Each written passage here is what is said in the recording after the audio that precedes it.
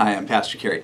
Hey, before we get started, there are a few things I want to encourage you to have on hand. First, I want to encourage you to have a set of the sermon notes. And if you don't already have them, you can go to the link that's right down below the video.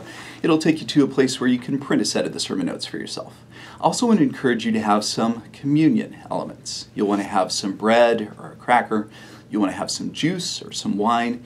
If you don't have juice or wine, really any beverage would suffice. But you'll want to have those communion elements because here in about 20 minutes, when we get to the end of the online sermon, we'll move right into a time of communion with you. So, if you need any or all of those things, then I would encourage you to just pause the playback right now, get whatever you need. Once everything's ready, then go ahead and resume the playback.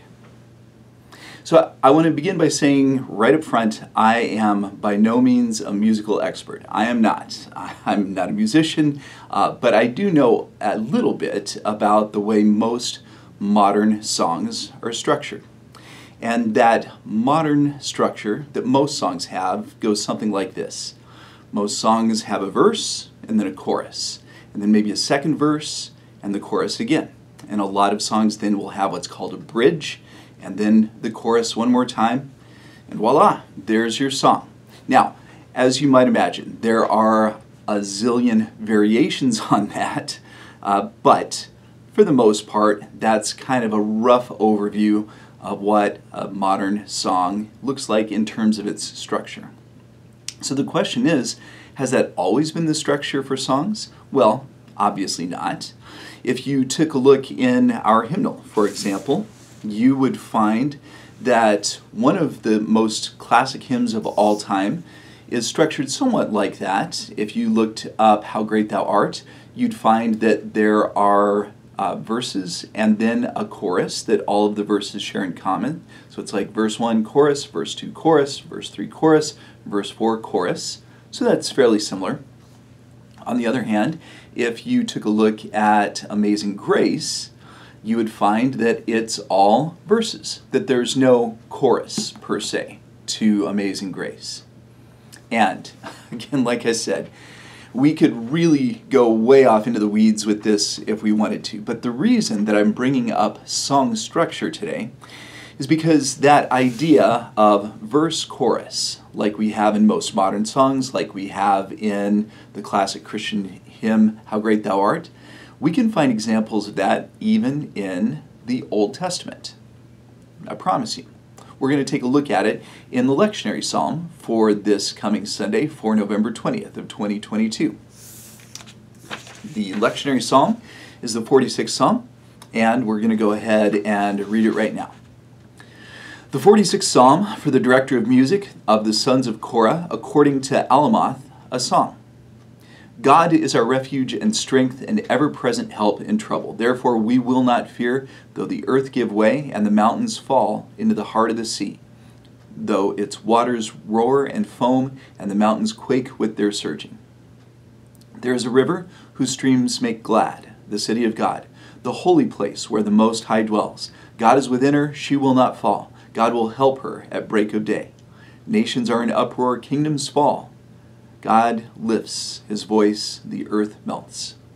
The Lord Almighty is with us, the God of Jacob is our fortress.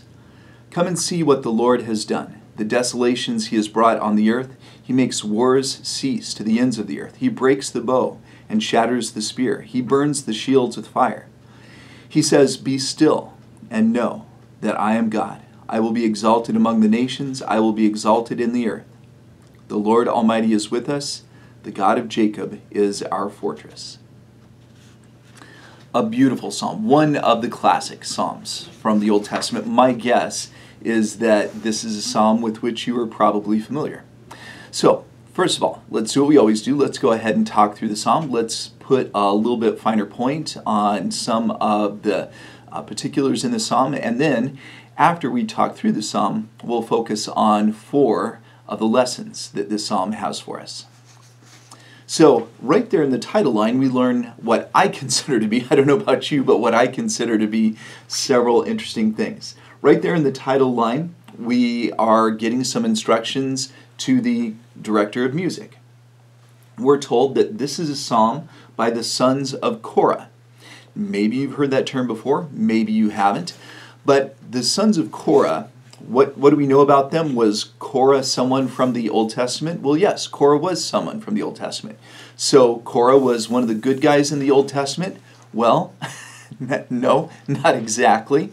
What we do know about Korah is that he ended up leading a rebellion, and he ended up being kind of a bad guy. But it appears that the descendants of Korah, and the assumption is that these weren't the immediate sons of Korah, but rather that these were several generations removed from Korah. These were the descendants, several generations past Korah, but these were the quote-unquote sons of Korah. And maybe they're going to redeem the name of Korah by the work that they're doing. The sons of Korah are attributed with about 11 of the Psalms. You know that David is attributed with a bunch of the Psalms. I think the number is 73. And I think that after David, the second most prolific author of Psalms was someone named Asaph. Asaph is credited with 12 Psalms. And then after David and Asaph, then the sons of Korah come in next. They are credited with 11 of the Psalms. And if you're wondering, well, gosh, how many people wrote the Psalms? Well, after that, there are several individuals. Solomon is attributed as having written a couple of the Psalms. And then there are, I think, 3 more individuals that are attributed with 1 psalm each. Moses, interestingly, is attributed as having written 1 of the Psalms. And then about 50 of the Psalms, we don't have any author to whom they are attributed. So, anyway, let me try to come back in. I told you I wasn't going to get off in the weeds, but I'm getting off in the weeds, aren't I? So, this is by the sons of Korah. It's attributed to the sons of Korah. And then it says, according to Alamoth. So, who's Alamoth, you're probably wondering. And are we taking Alamoth's word for it that the sons of Korah wrote this? Well, actually, according to Alamoth is another musical instruction, kind of like for the director of music. In this case, according to Alamoth, means that this was meant to be sung by a soprano. So, any of you out there a soprano? I hope that you were singing along as I was reading the psalm to you just a couple minutes ago. And then at the very end, of course, we're told that it was a song, but most Bible scholars believe that all of the psalms were songs. So, anyway, let's jump into the psalm itself. Right there in verse 1, I know you've heard these words before. You've probably heard these words before. God is our refuge and strength, an ever-present help in trouble. We're going to come back and we're going to talk more about that. But then the sons of Korah say that's why we aren't going to fear, even though there's an earthquake happening all around us. Mountains falling into the heart of the sea. That doesn't sound good. And then it talks about how the waters are roaring and foaming, and the mountains are quaking with their surging. So we've got earthquakes, we've got tsunamis, crazy stuff that's happening all over the place. But God is our refuge and strength, even in the midst of all of this craziness. And if we're going to try to apply a modern sense of song structure to this, I'd say that that was the first verse of this song, verses 1 through 3. So let's take a look now at the second verse of the song, verses 4 through 6. The psalmist talks about this river whose streams make glad the city of God, the holy place where the Most High dwells, and God is within her. She will not fall. God will help her at break of day. Break of day, the significance there is that thousands of years ago, when an army was going to attack a city, they would usually attack the city at daybreak. And so that is why God is going to help, is going to protect this holy city at daybreak, at the break of day. And then the sons of Korah go on to say that the nations are in uproar, the kingdoms are falling, but then when God's voice is heard, the earth and all of its troubles, all of its kingdoms, everything just melts away. So that's the second verse. And now we have the chorus. The Lord Almighty is with us. The God of Jacob is our fortress. Now, let's jump into the third verse. We've already had the first verse in verses 1 through 3. We've had the second verse of this song in verses 4 through 6. Now let's have the third verse of the song in verses 8 through 10. The sons of Korah encourage us to come and see what God has done. the desolations that have been brought on the earth, talks about how God has put an end to the wars and how God has broken the bow, shattered the spear, burned the shields. And then this third verse of the song takes a little bit of a turn, and after talking about how incredibly powerful God is, basically through all of the song up to this point, then in verse 10, the sons of Korah start speaking for God. And God says to us through the sons of Korah, "Be still and know that I'm God. I'll be exalted among the nations. I'll be exalted in the earth." So we're going to come back and talk about that in just a minute. And then we have the chorus once again, the same chorus that we sang back in verse 7. Now we're singing it again in verse 11. The Lord Almighty is with us. The God of Jacob is our fortress. So we said that most modern songs go verse, chorus, bridge, chorus. This song appears to go verse, chorus, verse, chorus. So, was this the advent of the modern song some 3 millennia ago? I doubt it. But it is kind of interesting to compare it, knowing that it was definitely a song, and compare it to modern song structure. Let's do this now. Let's go ahead and let's focus on 4 of the lessons that this passage has for us. And the first lesson that it has is this: as people of faith, we don't need to be afraid because God is always with us. As people of faith, we don't need to be afraid because God is always with us. Look, all of the things that have been happening in the world over the past 3 years, even the things that have been happening in the world this past year, even when it seems like maybe this worldwide pandemic is finally calming down a little bit, there is still an incredible war that's happening over in Ukraine. And that is certainly something for us to hope and to pray for the safety of those folks over in Ukraine, especially as it heads into winter. And even thinking about some of the natural disasters that we've experienced here in the United States recently, thinking about the Hurricane Ian that moved through Florida, thinking about today as I'm recording this, New York State is just getting buried under feet and feet and feet of snow. It's good to be reminded that we don't need to be afraid because God is with us. And in this psalm, the sons of Korah talk about earthquakes and tsunamis and mountains falling into the heart of the sea and saying, it's okay. God is with us. We don't need to be afraid. And so a question for us to ask ourselves are, what are the things that tend to cause us fear? My guess is that the things that cause me fear might be different than the things that cause you fear. But whatever those things might be for both of us, we need to be reminded that God is our refuge, a safe place for us to go, to take refuge and sanctuary away from these fears. God is our strength. God's going to help us through these difficult moments. And so, that is the first lesson. The second lesson we should take from the passage is this: as people of faith, we can trust that God will sustain and protect us. As people of faith, we can trust that God will sustain and protect us. You know, in the second verse of this psalm, it talks about a river with the streams that make glad the city of God. In other words, these streams are sustaining the city of God. And I don't know if you've ever really thought about this. This isn't something that I realized until a few years ago, and then when I read something that pointed it out, I was like, well, yeah, of course. Aha. I should have been aware of that a long time ago.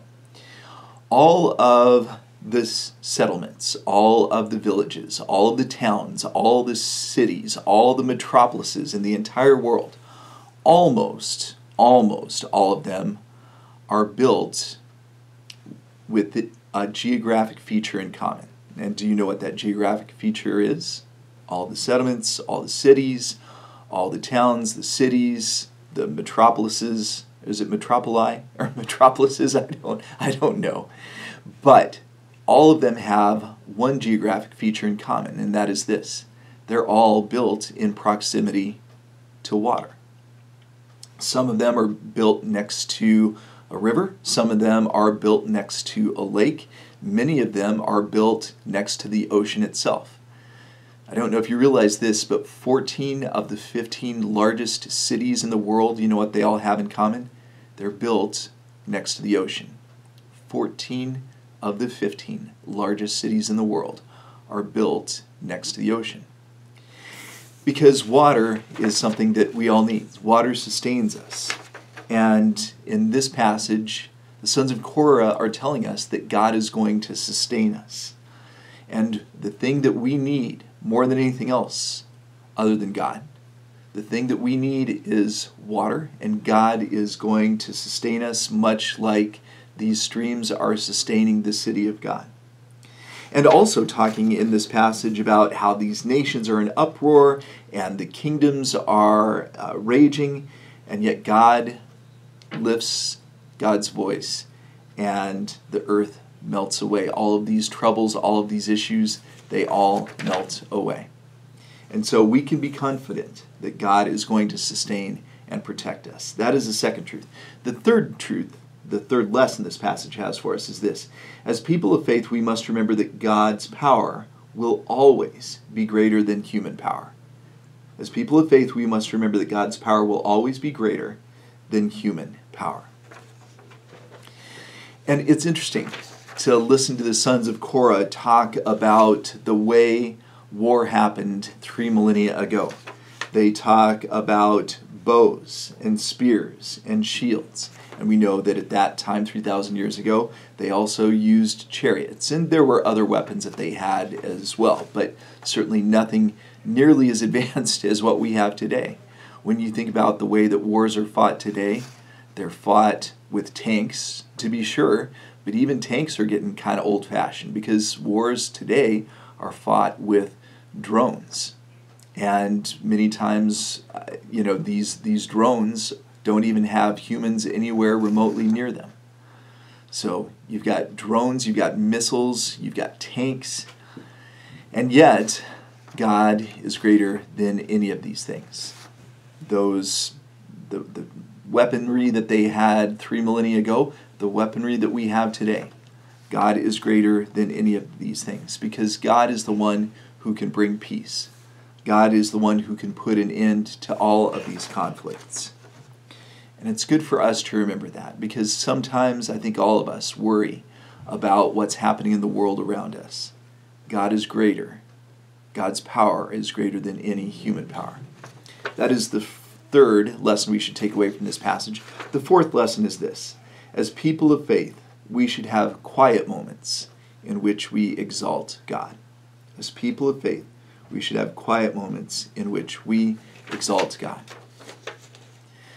And like I mentioned earlier, isn't it interesting that in this psalm, where the sons of Korah are talking over and over and over about the immense power of God over Mother Nature, over human power, then we get to the very end, and what's the final point that they make before the final chorus?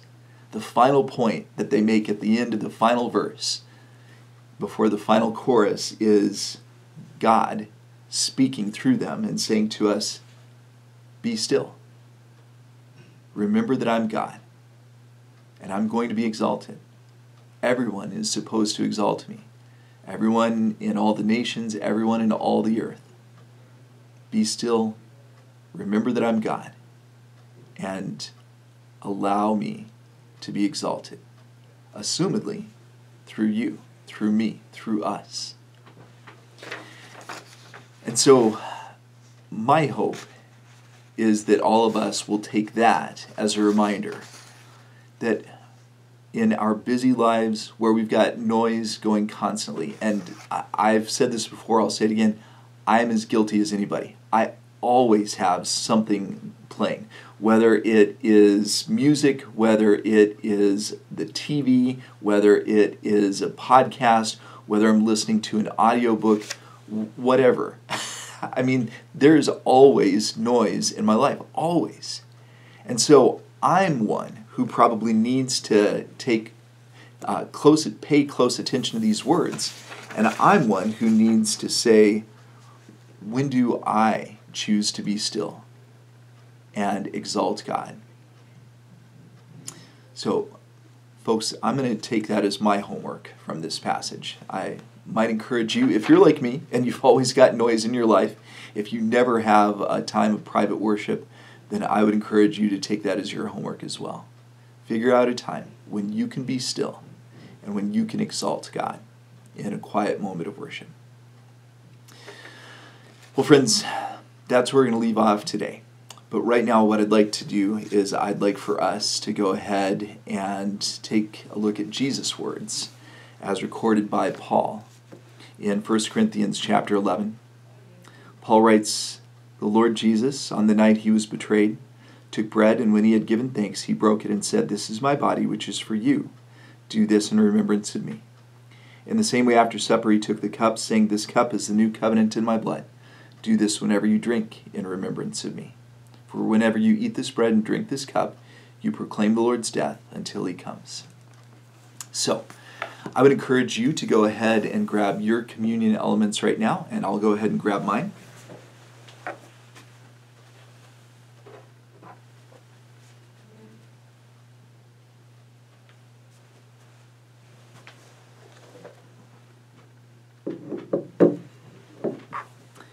And now I would invite you to partake of your bread with me.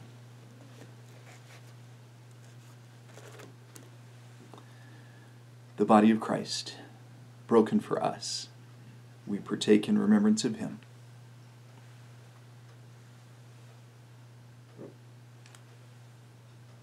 And the blood of Christ, shed for us, we drink in remembrance of him.